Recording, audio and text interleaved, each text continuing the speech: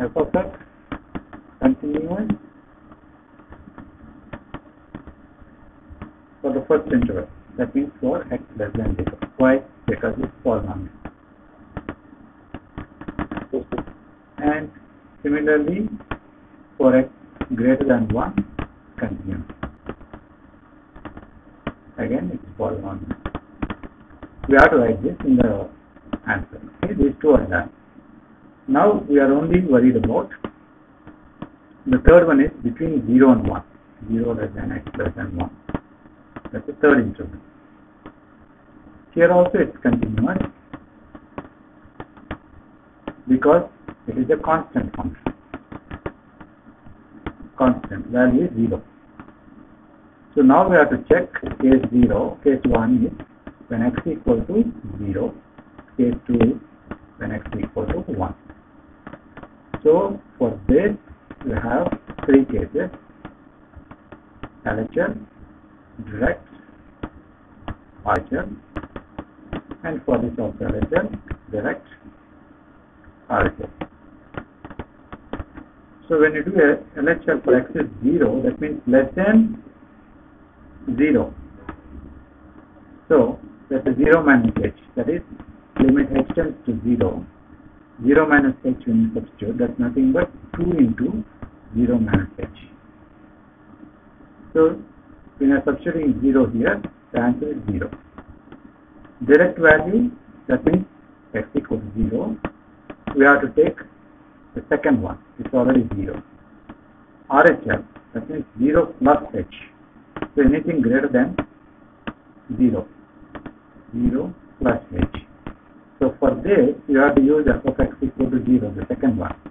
Therefore 0.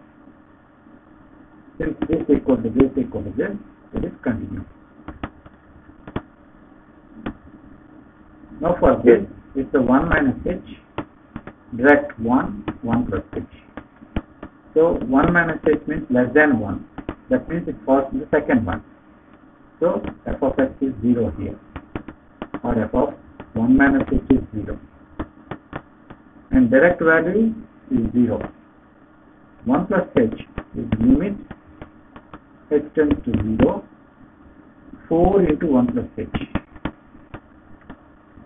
So you will get answer as 4. So 0 equal to 0 is not equal to 4. Therefore, discontinuous. Understood? So discontinuous at x equal to 1. So now we will go to the 17th question. Important. 17th as well as after 17th I will go to 26, 27, 28, 29, 30. Then I come back to the 18th onward. Okay? So 17th question. Find the relationship between A and B so that f is defined by f of x equal to ax plus 1, x is less than or equal to 3. This is bx plus 3 for x is greater than 3. And he has already given it is continuous. So he says it is continuous at x equal to 3. Therefore, what we have to do for t is equal to 3, find out LHL and direct and RHL. So we have to equate them so that you get the relation. LHL is nothing but 3 minus h. So limit h tends to 0. 3 minus h is this one. A into 3 minus h plus 1. H is for 0. That means you get 3a plus 1. Direct value. That means you are putting x equal to 3. So here you will get 3a plus 1. That is this. X is 3 plus h. So it has to go into this. That means limit h tends to 0. B into 3 plus h plus 3. So you will get 3b plus 3. Since continuous, the function is continuous at x equal to 3. You will say 3a plus 1 equal to 3a plus 1 equal to 3b plus 3. So you can ignore one of them, you can take these two. So you will get 3a minus 3b equal to 3 minus 1. This is 2. 3a minus 3b equal to 2. So then take 3a here, you get 2 plus 3b. A is equal to 2 by 3 plus 3. This is the answer. That's how A and B are related. See? So 26th question also, 26 to 29, they said it's already continuous at indicated point, and we have to find out the value of K. 26 f of x is K into cos x divided by pi minus 2x. This is if x is not equal to pi by 2, and this is if x is equal to pi by 2. And it is given it is continuous at x equal to pi by 2. This is what is important for us. It's continuous. Okay. So our C value here is pi by 2. So left hand limit will be pi by 2 minus h. RH will be pi by 2 plus h. So we do the treating.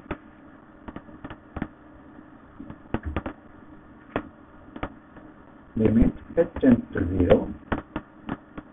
So it is pi by 2 minus h. This is the one we should take. K cos pi by 2 minus h divided by pi minus 2 into pi by 2 minus h. Got it, right? So this is important one. This step is important. Limit h tends to 0. If you do cos pi by 2 minus h, that is nothing but sin h. This is from our complement angles formula. Divided by, here what is 2 into pi by 2 will be pi minus pi plus h. When you expand it, 2h isn't it? It should be 2h. So 2h. So this gets cancelled. So you have 2h. K sin h. So we will write that as limit h tends to 0. This half is written out. K is also written outside. You will have sin h by h. You're getting it right? So these two steps are important. Without that, you won't get a mark. So you get k by 2 will be coming out, and you say limit h tends to 0 sin h by h. So this part is 1. It's the fundamental limit. So the answer here is k by 2. Now for the direct, this answer is 3. Because at x equal to 1, right? X equal to pi by 2. So RHL will be limit h tends to 0. In fact, you don't have to do RHL. This is the funny thing, okay? No need to do. Why? You just need to equate this and this. LHL must be equal to direct. Of course, it should be equal to RHL. But since A is given continuous, so equate this k by 2 equal to 3. These two. So that gives k is equal to 6. So it was given in one of the board times. Okay, 1 year they have given this question under the 4 marks. 4 marks? Yeah, I think 4 marks. The last question, okay, in the section. So we'll go to 27 now. Question number 27.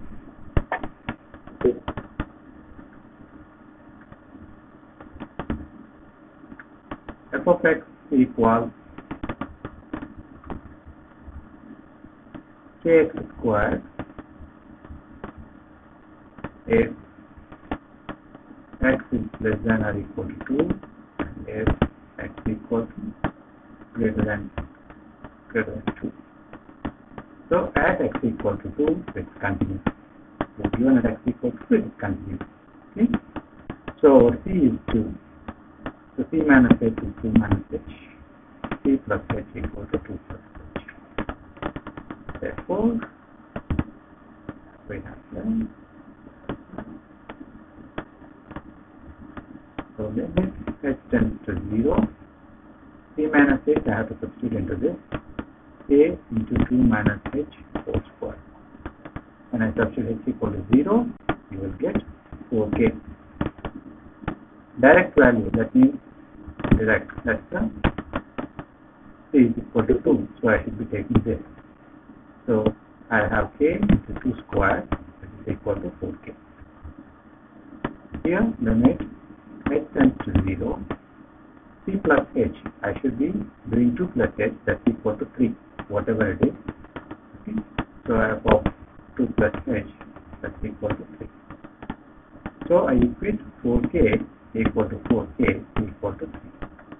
So you can take these two only, k is equal to 3 by 4. So 28th question.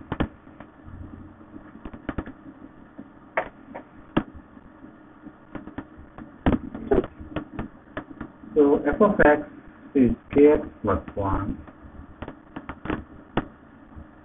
on it's the cos x, and that is for x less than or equal to 5, and this is x greater than 5, and we are trying if we say it's continuous at x equal to 5. So f of x is continuous at x equal to 5, which means limit h tends to 0, f of 5 minus h should be equal to f of 5. Same thing, I am writing LHR equal to direct equal to that. Okay? Limit h tends to 0, f of 5 plus h.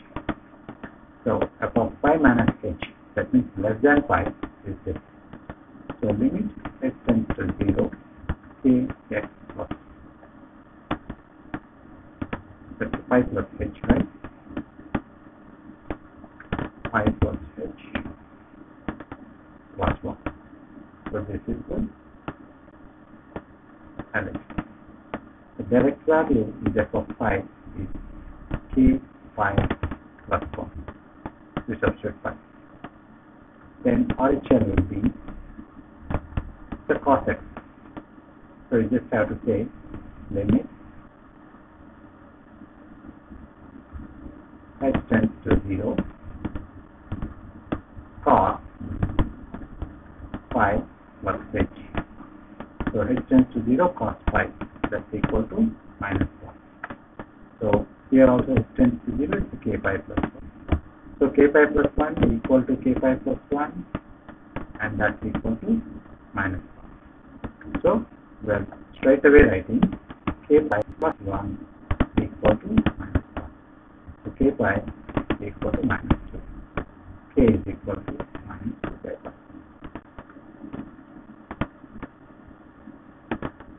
Okay, then 29th question. Very similar, except for instead of cos x, the 3x minus 5 is there. So you think you can do or slide out? You think you can do? No. Okay. Alright, that's a very fair. Okay, good. 29. But you are understanding, right? F of x equals kx plus 1 if x is less than or equal to 5, and it is 3x minus 5 if x is greater than 5 at x equal to 5. At x equal to 5 means it's continuous at x equal to 5. So then f of x is given continuous at x equal to 5, limit x tends to 0, k to 5 minus h plus 1 should be equal to k into 5 plus 1. This is direct. Okay? This is RHL. So should be equal to RHL, that means limit h tends to 0, 3 of 5 plus h minus 5. So this value would be h tends to 0, you have 5k plus 1, should be equal to 5k plus 1, should be equal to h equal to 0, so 15 minus 5, which is 10. So that implies 5k plus 1 equals to 10, 5k equals to 9, k is equal to 9. So we are done with up to 29. 30th is find the values of a and b such that the function defined by this is a continuous function. I think we can do 30th also. Then I'll explain the properties of the algebra of continuous function. Then we go to the rest of the question. Okay? Maybe I'll do first 30th, then 18th. Okay. So question number 13. F of x equals to 5 if x is less than or equal to 2, and it is x plus b if 2 less than x less than 10, and it is 21 if x is greater than or equal to 10. So we know it said it is continuous. It's given continuous. So what we have to write is, since f of x is given continuous function, it should be continuous at x equal to 2 and at x equal to 10, because these are the two interfaces, right? One is 2, other one is 10. So case 1, x equal to 2. So LHS is 2 minus h, direct is 2, and RHL 2 plus h is what we need to be substituting. So for LHL, which is minus h, f of x, f of 2 minus h is nothing but 5. So the direct value is, that is 2, again it is 5, f of 2 is 5. Then RHL, so limit h tends to 0, 2 plus h meaning ax plus b, so a, x plus h plus b. So this will give a h tends to 0 ax plus b.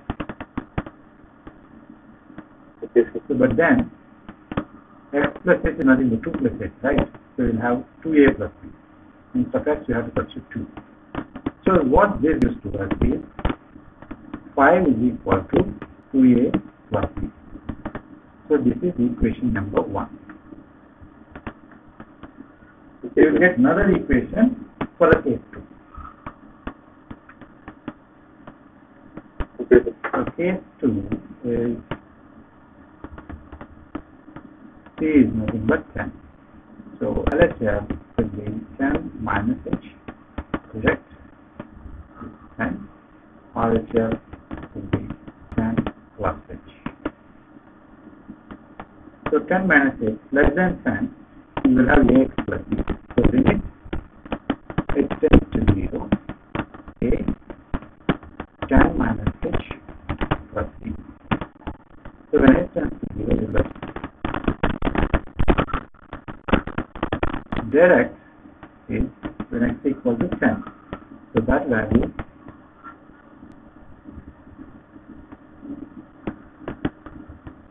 21. And RHL will be, so it's a greater than 10, 10 plus h, greater than 10. So f of 10 plus h is nothing but 21. Because it's for greater than 10 also it's 21. So we equate B to 21. This is equation 2. And we write down the equation 1. What is equation 2a plus b? Right? That is the 2a plus b. With the previous page we are written, isn't it? 2a plus b equal to 5. So this is equation 1. Simultaneous equation. Subtract.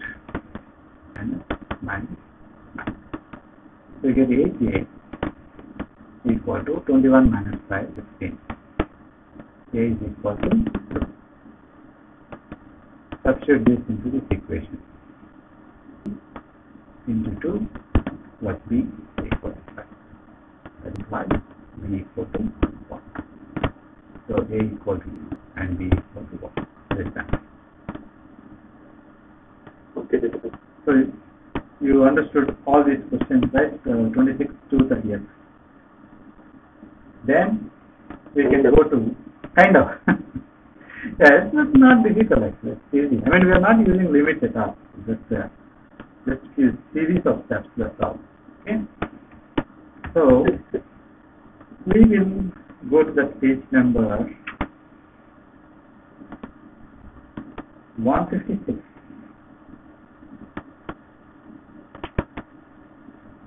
Okay. Page number 156 in the textbook.